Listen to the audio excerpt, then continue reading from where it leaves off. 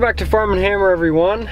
I'll be honest, I've already filmed this video once, and when I got it back onto my computer, realized I had no audio. My microphone is being held together by hot glue and tape, so it somehow got unplugged and I didn't have any audio for the whole video I recorded. So this is take number 2, but welcome back, everyone.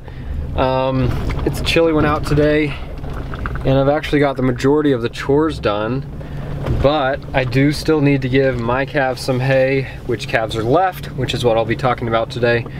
And I also need to give them some grain this evening, right before dark. So let's pick up a bale of hay and get these calves fed.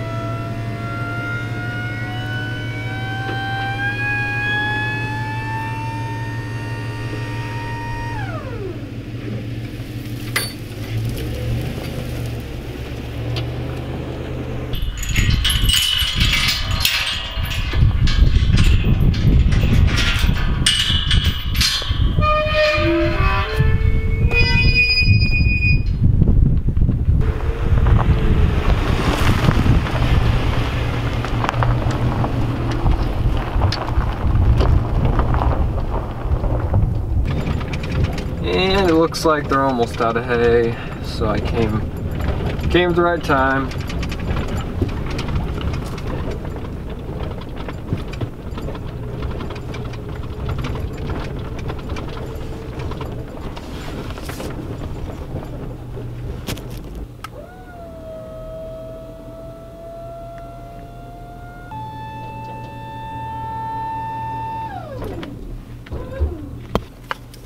I guess I should probably put this in park before I get out.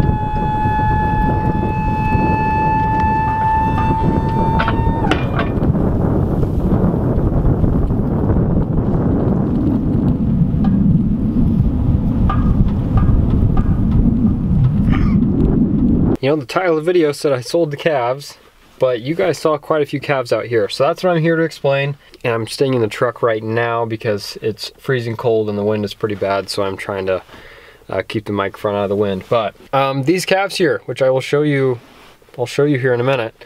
As you guys saw in the last video I posted about the calves, we were sorting my calves from my dad's. And I picked out, I guess, 8 of my smallest ones, and I was planning on keeping those until a later date. So the morning of the sale came, and I actually could not make it to watch the calves sell, which was the first time for me. Normally, I'm always there to watch, and I just like being there and watching them sell. But the guy that was scheduled to come haul all of the calves, he ended up not having enough room for all 80-some calves. My dad, since he was the one there, he decided to leave all of my heifers here. He sorted all the heifers out. I guess now I'm keeping the heifers for a while. So I did sell all the bigger steers. I'll have a video on that, how much money I made, how much I lost, all that stuff in a separate video. But with that being said, I now have all of my heifers here. And I also have, I guess, 7 or 8 little steers that I'll be keeping till later this spring. I also have the 2 Fleck V Jersey cross steers in here as well. They're the ones that look like Jersey calves, but they have a white face. I knew they wouldn't do well at the sale, so I decided to keep them. I'm gonna try to sell those either as finished steers or just private treaty to someone that wants to raise a calf. But so yeah, I've got all of the heifers here. The question is, what do I do with them now? Do I keep these heifers and try to keep them as replacement cows? That I'm not for sure, because my first group of half dairy, half beef cows, they'll be calving out for the first time here in the next month and a half. I'll have a rough idea of how well they'll do as cows. That'll give me enough time to find a bull for these girls if I decide to keep them. I will say all of my heifers were bigger than any of my steers that I sold. The main reason for that, I raised all the heifers on bottles, and so they got a little more special treatment than all the steers. The steers I raised mostly on the milk bar. So the heifers, they got exactly the amount of milk they needed. The steers, the biggest one got the most, and so most of the heifers turned out the biggest here. So anyway, I got at least, I think I have 16 heifers out here. Potentially, I may be keeping every single one of these heifers now that they didn't get sold. Or another option, if they get big enough to breed, I could sell them once again to private treaty to someone that wants to breed some heifers and get some dairy in their beef herd. But here's one of the Jersey steers, as you can see, half Jersey, half Fleck V. And then this heifer right here, as you can tell, she's a little taller and skinnier. She's actually missing an eye, so her left eye is completely gone. So she wasn't really worth selling, because at a sale barn, she would have brought, you know, I don't know if you can see that or not. She would have maybe brought like 60 cents, and she only weighs 425 pounds. So she wouldn't have brought much money, so that's why I decided to keep her. Let's see, here's the other Jersey. Actually, I made the one I just showed you. There's the other Jersey. And then, like this one here, here's a little black steer. Once again, I'll keep all these till there's another little black steer. And there's another little black steer. But, actually, I'm gonna hide behind this hay bale since it's a little less windy. They're gonna stick around for a while longer. The original plan was to sell every single calf I had, but we weren't really for sure what prices we're doing, so I didn't want to sell all the tiny ones and them not bring any money. So yeah, like I said, I will have another video on how much the other steers brought when I sold them, and I wish I could have had a video of me actually being there and watching them sell, but it just did not work out this time. And as you guys saw, I dropped a bale into this bale feeder. If you've seen my other videos, you'll know I am not a big fan of bale feeders. Cows tend to waste a lot of hay in a bale feeder, and it's just a big pain. They'll leave a big muddy mess all around the bale feeder if you get some rain, and I just don't like them.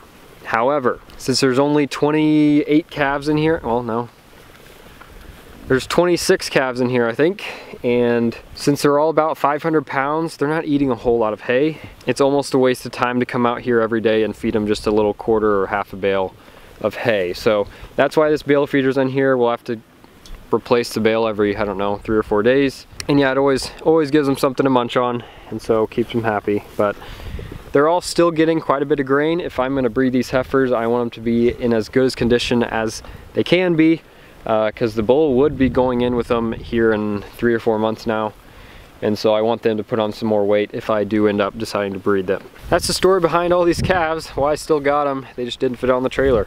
So anyway guys, I'm gonna call it a day. There was a lot more footage to this video, but once again, it had no audio. So with that being said, I'm calling it a day. Thank you for watching. I hope you enjoyed this one. If you're new here, please subscribe and give this video a thumbs up if you enjoyed it. And with that being said, I will see y'all next time.